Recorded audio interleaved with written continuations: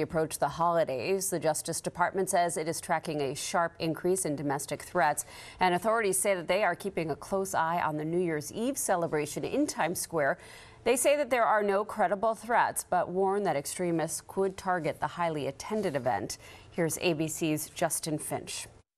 Days before the Christmas holiday, U.S. law enforcement is at heightened alert, keeping a close eye on a sharp rise in threats since the Israel-Hamas war, what authorities call the most challenging threat environment since 9/11. Since October 7th, the FBI has received more than 1,800 reports of threats or other types of tips or leads that are somehow related to or have a nexus to the current conflict in Israel and Gaza. The FBI now has 100 full-scale investigations connected to that Middle East war. Meantime, the Justice Department is also tracking threats to public officials, including Colorado's Supreme Court justices. The court's ruling this week disqualified former President Trump from running for office because of his alleged role in the January 6th Capitol insurrection. Trump is expected to appeal that ruling to the U.S. Supreme Court as soon as next week. They want to silence me because I will never let them silence you, and in the end,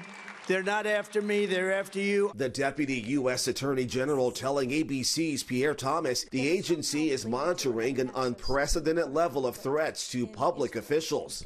Just this week, Pierre, we've had cases involving threats to kill FBI agents, a Supreme Court justice, and 3 presidential candidates. Justice Department officials are urging Americans not to panic, but to remain vigilant through the holidays and the foreseeable future. Justin